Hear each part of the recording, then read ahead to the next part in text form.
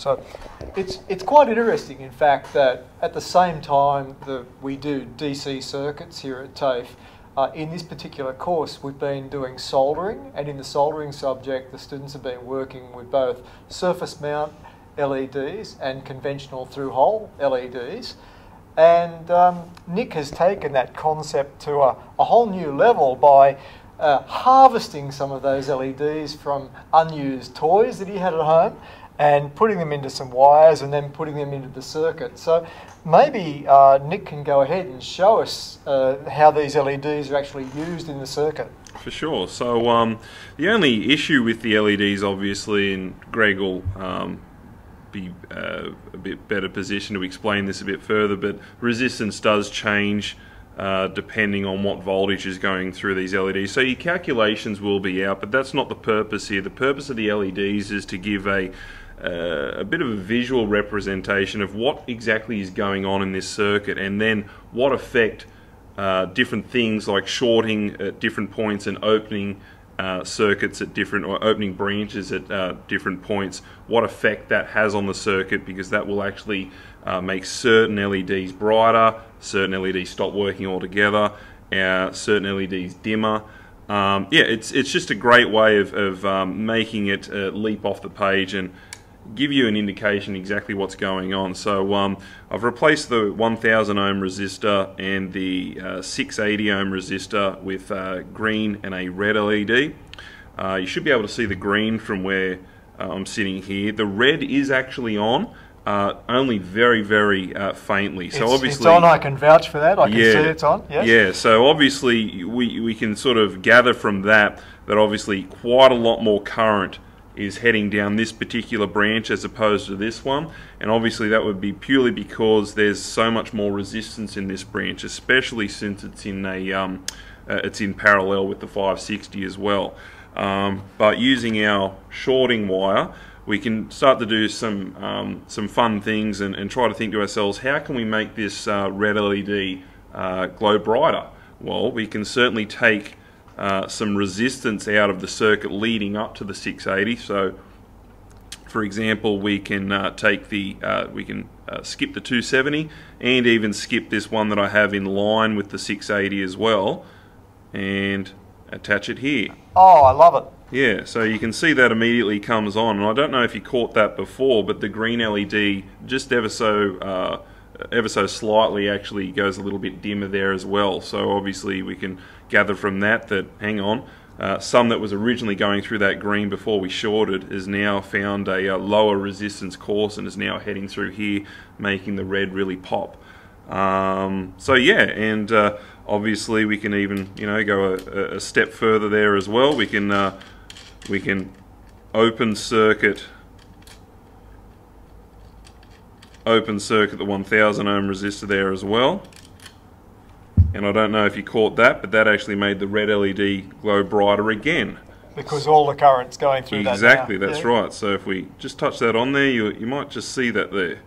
Hopefully the camera can pick that up, but as we take the green LED away, the red LED becomes brighter again. So yeah, it's I just found it to be just a great tool to really get my head around exactly what's going on in this circuit and what effect short circuiting, open circuiting has on a series parallel circuit like this. Because it's a great tool, especially when you're starting out, to really understand the concept and really get a firm grasp of the fundamentals. Yeah. Yeah. Nick, can you make some comment maybe? What difference is it between doing this as an assignment at home compared to not doing it?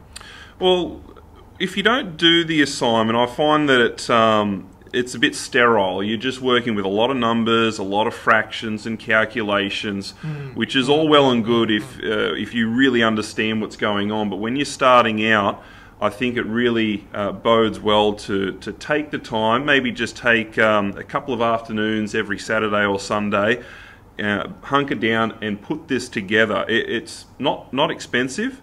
The board was just an off-cutter board I had at home. The resistors what, $5 for a pack of a couple of hundred resistors. Yep. The LEDs came out of a couple of kids' toys I was going to chuck away, just threw those.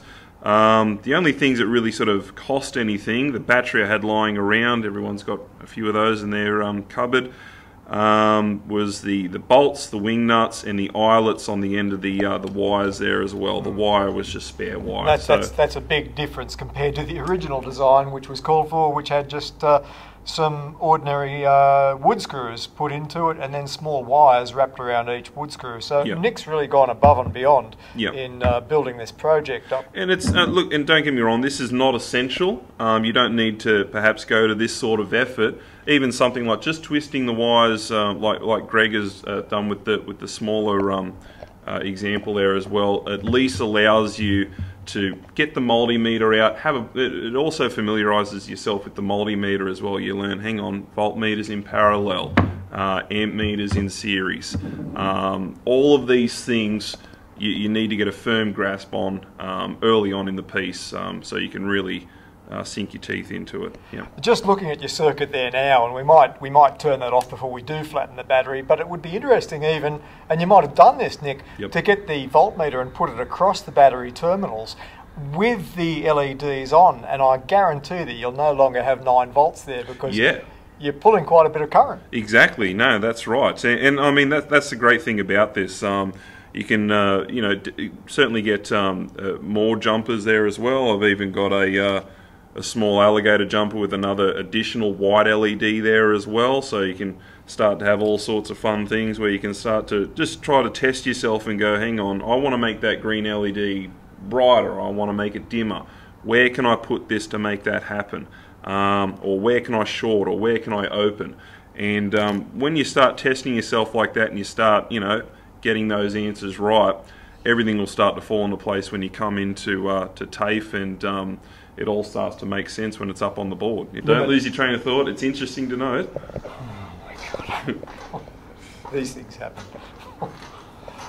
It's interesting to note too that when I first put this project together some months ago, I did not have a resistor for this 330 ohm, which was required in the circuit, and I had to put 2 resistors in parallel.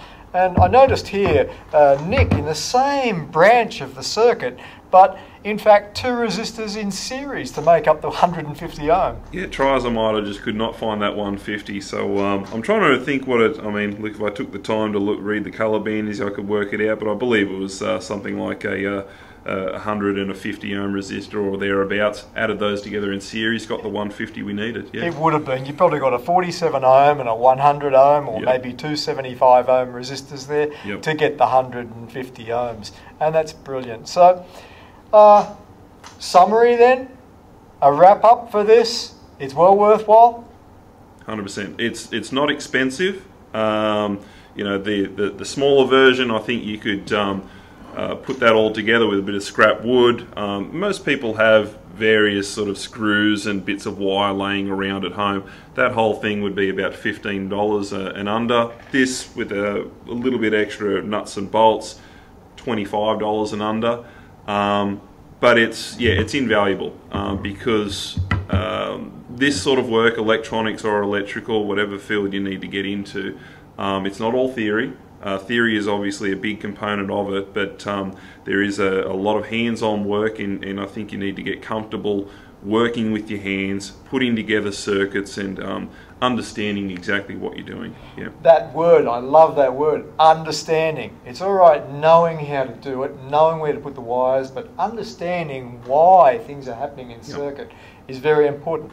Nick, you bought a multimeter. You had a choice of different multimeters to buy, and you probably didn't buy the most expensive, you didn't buy the cheapest one.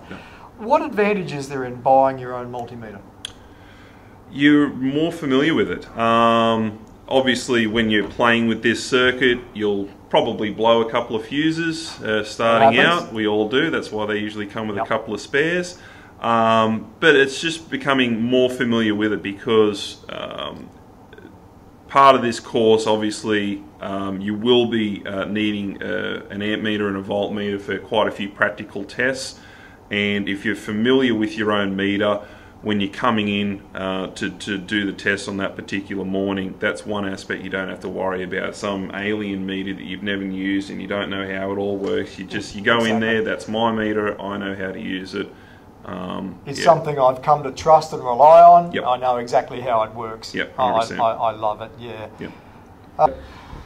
So Nick, I really want to thank you for coming in and bringing your project into TAFE. Once again, I mean, the project was already marked and assessed, and it's been a great asset for both the class and for Nick. But I want to thank Nick for coming in today and helping to make this video. Thanks, Nick. Not a problem, Greg. Okay, so it's Greg Moore and Nick for TAFE signing off. Cheers.